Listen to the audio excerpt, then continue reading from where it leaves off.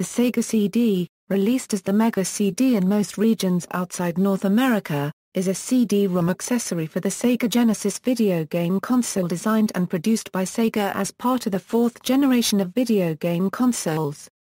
The add-on was released on December 12, 1991 in Japan, October 15, 1992 in North America, and 1993 in Europe. The Sega CD lets the user play CD-based games and adds extra hardware functionality, such as a faster central processing unit and graphic enhancements. It can also play audio CDs and CD+G discs. Seeking to create an add-on device for the Genesis, Sega developed the unit to read compact discs as its storage medium. The main benefit of CD technology was greater storage capacity, which allowed for games to be nearly 320 times larger than their Genesis cartridge counterparts. This benefit manifested in the form of full-motion video games like the controversial Night Trap, which became a focus of the 1993 congressional hearings on issues of video game violence and ratings. Sega of Japan partnered with JVC to design the add-on and refused to consult with Sega of America until the project was completed. Sega of America assembled parts from various dummy units to obtain a working prototype. While the add-on became known for several well-received games such as Sonic the Hedgehog CD and Luna, Eternal Blue, its game library contained a large number of Genesis ports and FMV titles. The Sega CD was redesigned a number of times, including once by Sega and several times by licensed third-party developers. By the end of 1994, the add-on has sold approximately 2.7 million units worldwide, compared to 29 million units for the Genesis sold by that time. In 1995, Sega began shifting its focus towards its new console, the Sega Saturn, over the Genesis and Sega CD. The Sega CD was officially discontinued in 1996.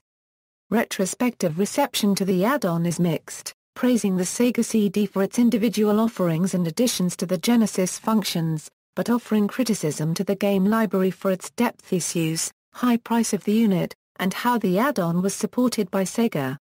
History Background Sega entered the 16-bit era of video game consoles with the Sega Genesis. It was first released in Japan in 1988 as the Mega Drive and later released in North America in 1989 and in Europe and other regions in 1990. In mid-1990, Sega CEO Hide Nakayama hired Tom Kalinske as CEO of Sega of America. Kalinske developed a 4-point plan for sales of the Genesis, cut the console's price, develop games for the American market with a new American team, continue aggressive advertising campaigns, and ship Sonic the Hedgehog with a Genesis as a pack-in game. The Japanese board of directors initially disapproved of the plan, but all 4 points were approved by Nakayama, who told Kalinske, "I hired you to make the decisions for Europe and the Americas, so go ahead and do it." Magazines praised Sonic as one of the greatest games yet made, and Sega's console finally took off as customers who had been waiting for the Super Nintendo Entertainment System decided to purchase a Genesis instead. Development By the early 1990s, compact discs were making significant headway as a storage medium for music and video games. NEC had been the first to use compact disc technology in a video game console with their PC Engine CD add-on in October 1988 in Japan, which sold 80,000 units in 6 months. That same year, Nintendo announced a partnership with Sony to develop its own CD-ROM peripheral for the SNES. Commodore International released their CD-based CD-TV multimedia systems centered in early 1991. While long-in-waiting CDI from Philips finally arrived towards the end of that year. Shortly after the release of the Genesis, Sega's consumer products research and development labs led by manager Tomio Takami were tasked with creating a CD-ROM add-on for the system, which became the Sega CD. The Sega CD was originally intended to equal the capabilities of the PC Engine CD, but with twice as much random access memory, and sell for about JPY 20,000 yen. In addition to relatively short loading times, Takami's team planned for the device to feature hardware scaling and rotation similar to that found in Sega's arcade games. which required the use of a dedicated digital signal processor. However, two changes made later in development contributed to the final unit's higher than expected price. Because the Genesis Motorola 68000 CPU was too slow to handle the Sega CD's new graphical capabilities, an additional 68000 CPU was incorporated into the add-on. In addition, upon hearing rumors that NEC planned a memory upgrade to the PC Engine CD, which would bring its available RAM from 0.5-bit to between 2 and 4-bit, Sega decided to increase the Sega CD's available RAM from 1-bit to 6-bit.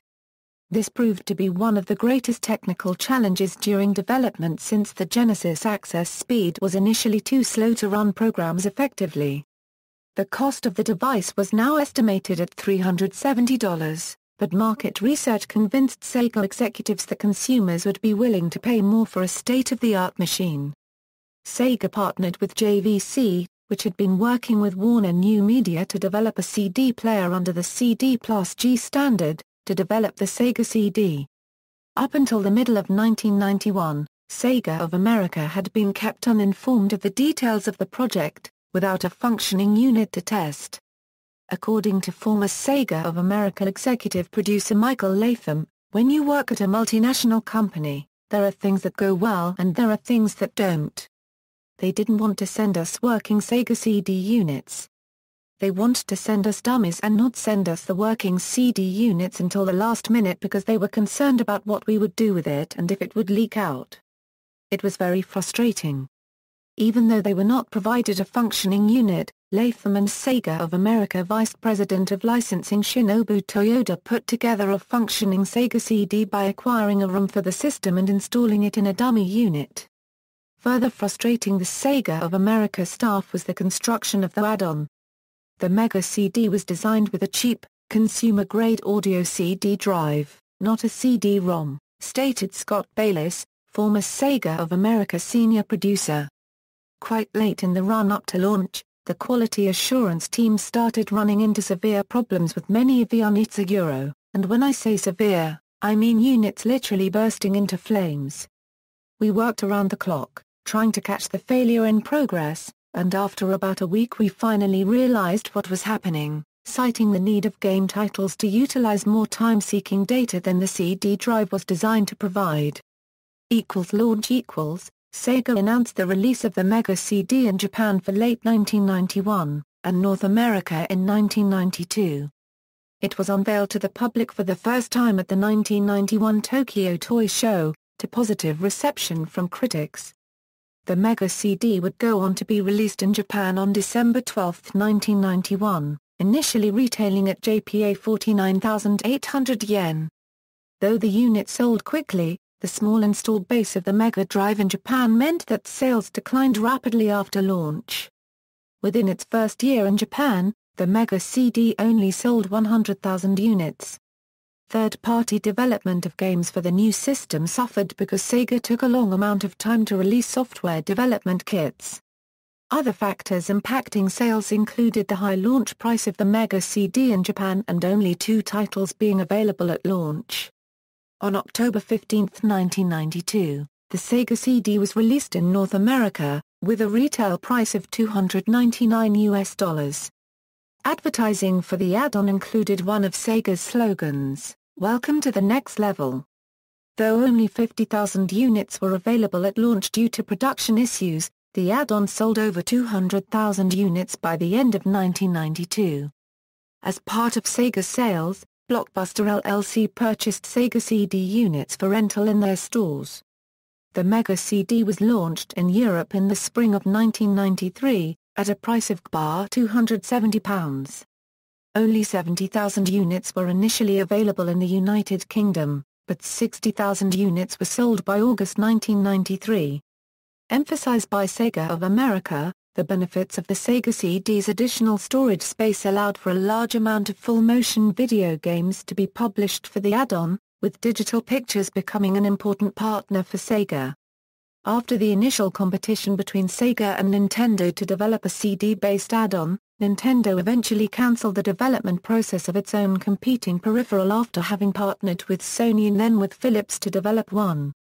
Sega would go on to release the add-on's second model, the Sega CD2, on April 23, 1993 in Japan at a price of JPY 29,800 yen. It was released in North America several months later at the reduced retail price of $229, with one of the system's best-selling games, Sewer Shark, as a pack-in. Designed to bring down the manufacturing costs of the Sega CD, the newer model is smaller and does not contain the motorized disc tray used in the initial model. A limited number of games were also later developed that utilized both the Sega CD and the Sega 32X add-ons, the latter of which was released in November 1994. Night Trap controversy. On December 9, 1993, the United States Congress began to hold hearings on video game violence and the marketing of violent video games to children. One of the games at the center of this controversy was the Sega CD's Night Trap, a full-motion video adventure game by Digital Pictures. Night Trap had been brought to the attention of United States Senator Joe Lieberman, who said of the game, "I looked at that game too, and there was a classic. It ends with this attack scene on this woman in lingerie, in her bathroom. I know that the creator of the game said it was all meant to be a satire of Dracula. But nonetheless, I thought it sent out the wrong message." Lieberman's research later went on to conclude that the average video game player at the time was between 7 and 12 years old, and that video game publishers were marketing violence to children. Similar issues were brought up in the United Kingdom, with former Sega of Europe development director Mike Brogan noting that Night Trap got Sega an awful lot of publicity. Questions were even raised in the UK Parliament about our suitability.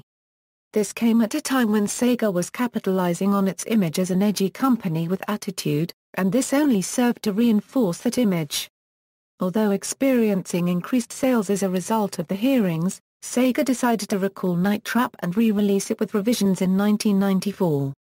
After the close of these hearings, video game manufacturers came together in 1994 to establish the rating system called for by Lieberman, eventually materializing in the form of the Entertainment Software Rating Board. Decline.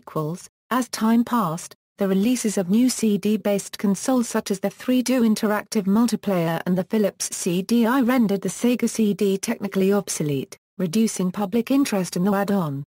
In late 1993, less than a year after the system's launches in North America and Europe, the gaming media reported that Sega of Japan was no longer accepting in-house development proposals for the Mega CD.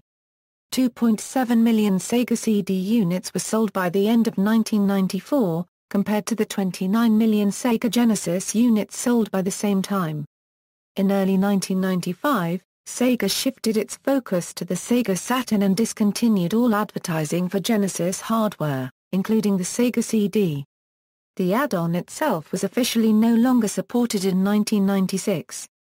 Technical specifications. The Sega CD can only be used in conjunction with a Genesis system, attaching through an expansion slot on the side of the main console. Though the Sega CD is an add-on, it does require its own separate power supply. In addition to playing its own library of games in CD-ROM format, the Sega CD can also play compact discs, karaoke CD+G discs, and can also be used in conjunction with the Sega 32X to play 32-bit games that utilize both add-ons. The second model, also known as the Sega CD2, also includes a steel joining plate to be screwed into the bottom of the Genesis, as well as an extension spacer to work with the original model of the Genesis. The main CPU of the Sega CD is a 12.5 MHz 16-bit Motorola 68000 processor, which runs 5 MHz faster than the Genesis processor. It contains 1 bit of boot ROM, allocated for the CD game BIOS, CD player software, and compatibility with CD+G discs. 6 bit of RAM are allocated to data for programs, pictures, and sounds. 512 kbit to PCM waveform memory. 128 kbit to CD-ROM data cache memory. And an additional 64 kbit are allocated as backup memory. Additional backup memory in the form of a 1-bit backup RAM cartridge was also available as a separate purchase, released near the end of the system's life. audio is able to be supplied through the Ryco or F5C164, and two RCA pin jacks allow the Sega CD to output stereophonic sound separate from the Genesis. Combining stereo sound from a Genesis to either version of the Sega CD requires a cable between the Genesis's headphone jack and an input jack on the back of the CD unit. This is not required for the second model of the Genesis. Though the Sega CD offers a faster processor, its main purpose is to expand the size of the games.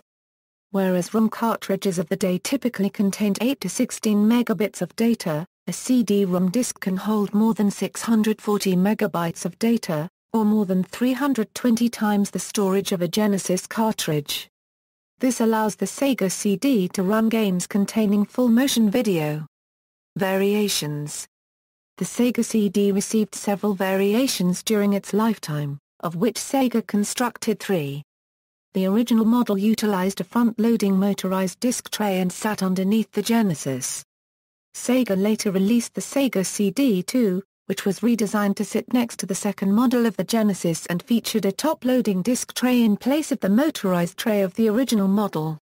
In addition to the add-on models, Sega also released the Genesis CDX. This console was a combination of the Genesis and Sega CD into one unit, and initially retailed at $399. Unique to this model was its additional functionality as a portable compact disc player. 3 additional system models were created by other electronics companies. Working with Sega of Japan, JVC released the Wondermega on April 1, 1992, in Japan, at an initial retail price of 82,800 yen. The system was later redesigned by JVC and released as the XLI in North America in September 1994. Designed by JVC to be a Genesis and Sega CD combination with high-quality audio, the Wondermega's high price kept it out of the hands of average consumers. Likewise was the case with the Pioneer Laseractive, which was also an add-on that required an attachment developed by Sega, known as the Mega LD Pack, in order to play Genesis and Sega CD games.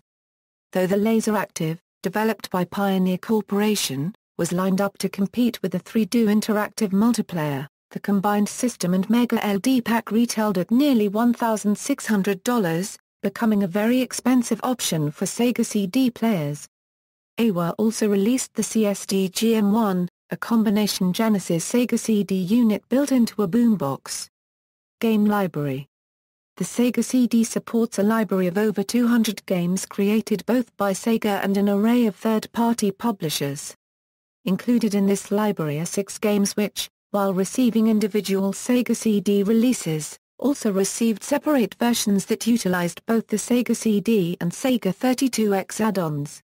Among the titles released for the add-on were a number of FMV games, including Sewer Shark and Fahrenheit.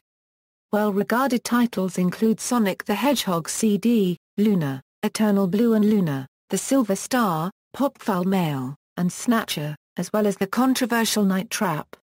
Although Sega created Streets of Rage for the Genesis to compete against the SNES port of the arcade hit Final Fight, the Sega CD received an enhanced version of the latter game that has been praised for its greater faithfulness to the arcade original. Eternal Champions, Challenge from the Dark Side was noted for its impressive use of the system's hardware as well as its violent content. In particular, Sonic the Hedgehog CD has garnered critical acclaim for its excellent graphics and new time travel elements, which improved upon the traditional Sonic formula. The Sega CD also received enhanced ports of games from the Genesis, such as Batman Returns and Echo the Dolphin. Given the large number of FMV games and Genesis ports, the Sega CD's game library has been criticized for its lack of depth. Full-motion video quality was substandard on the Sega CD due to poor video compression software and the system's limited color palette, and the concept never caught on with the public. According to Digital Pictures founder Tom Zito, Sega CD could only put up 32 colors at a time, so you had this horrible grainy look to the images, though the system was able to put up 64 colors at one time. Likewise, most Genesis ports for the Sega CD added an additional full-motion video sequences, extra levels, and enhanced audio, but were otherwise the same game as the Genesis release. The video quality in these sequences has also been criticized as comparable to an old VHS tape. Reception and legacy. Near the time of its release, the Sega CD was awarded Best New Peripheral of 1992 by Electronic Gaming Monthly. 4 separate reviews scored the add-on 8, 9, 8, and 8 out of 10. Reviewers cited its upgrades to the Genesis as well as its high quality and expanding library of games. Later reception in 1995 by Electronic Gaming Monthly showed a more mixed response to the peripheral, with 4 reviewers scoring it 5 out of 10, citing its game library issues and substandard video quality. GamePro also criticized the weak games library and substandard video quality, noting that many of the games were simple ports of cartridge games with minimal enhancements and commenting that the Sega CD could have been an upgrade, but it's essentially a big memory device with CD sound. They gave it a thumb sideways, and recommended that Genesis fans buy an SNES before even considering a Sega CD. Likewise, in a special Game Machine Cross review in May 1995, Famicom Zarshin scored the Japanese Mega CD to a 17 out of 40. Retrospective reception of the Sega CD is mixed, praising certain titles in its game library but criticizing its low value for money and limitations on the benefits it provides to the Genesis. GamePro listed the Sega CD as the 7th worst-selling video game console of all time, with reviewer Blake Snow noting that the problem was threefold. The device was expensive at $299, it arrived late in the 16-bit life cycle, and it didn't do much to enhance the gameplay experience. Snow went on to note, however, that the Sega CD did have in its library the greatest Sonic game of all time in Sonic the Hedgehog CD-IGN's Levi Buchanan criticized Sega's implementation of CD technology for the Genesis, noting, "What good is the extra storage space if there is nothing inventive to be done with it? No new gameplay concepts emerged from the Sega CD Euro, it just offered more of the same." In fact, with few exceptions like Sonic CD, it often offered some of the 16-bit generation's worst games, like Demolition Man. Jeremy Parrish of UseGamer pointed out that Sega was hardly the only company to muddy its waters with a CD add-on in the early 90s, and highlighted some gems for the system, but cautioned the benefits offered by the Sega CD had to be balanced against the fact that the add-on more than doubled the price of the Genesis. Writing for Retro Gamer, Damien McFerran cited various reasons for the Sega CD's limited sales, including the add-on's high price, lack of significant enhancement to the Genesis console, and lack of ability to function without a console attached. Retro Gamer writer Aaron Birch, however, defended the Sega CD and wrote that the single biggest cause of the Mega CD's failure was the console itself. When the system came out, CD-ROM technology was still in its infancy and companies had yet to get to grips with the possibilities it offered. Quite simply, the Mega CD was a console ahead of its time. The poor support for the Sega CD has often been criticized as the first link in the devaluation of the Sega brand. Writing for IGN, Buchanan described an outside perspective on Sega's decision to release the Sega CD with its poor library and console support, stating, "The Sega CD instead looked like a strange, desperate movie Euro something designed to nab something but without any real, thought-out strategy." Genesis owners that invested in the add-on were sorely disappointed, which undoubtedly helped sour the non-diehards on the brand. In reviewing for GamePro, Snow commented that, the Sega CD marked the first of several Sega systems that saw very poor support. Something that devalued the once popular Sega brand in the eyes of consumers, and something that would ultimately lead to the company's demise as a hardware maker. Former Sega of America senior producer Scott Bayless attributes the unsuccessful market to a lack of direction from Sega with the add-on. According to Bayless, it was a fundamental paradigm shift with almost no thought given to consequences. "I honestly don't think anyone at Sega asked the most important question, why? There's a rule I developed during my time as an engineer in the military aviation business, never fall in love with your tech. I think that's where the Mega CD went off the rails. The whole company fell in love with the idea without ever really asking how it would affect the games you made." Sega of America producer Michael Latham offers a contrasting view of support for the add-on, however, stating, "I love the Sega CD. I always thought the platform was underappreciated and that it was hurt by an over-concentration of trying to make Hollywood interactive film games versus using its storage and extended abilities to make just plain great video games." Former Sega of Europe president Nick Alexander commented on the Mega CD, saying the Mega CD was interesting but probably misconceived and was seen very much as the interim product it was. "I am afraid I cannot recall the sales numbers, but it was not a success." See also: 64DD, Atari Jaguar CD, Family Computer Disk System, SNES CD, Virtual Boy. References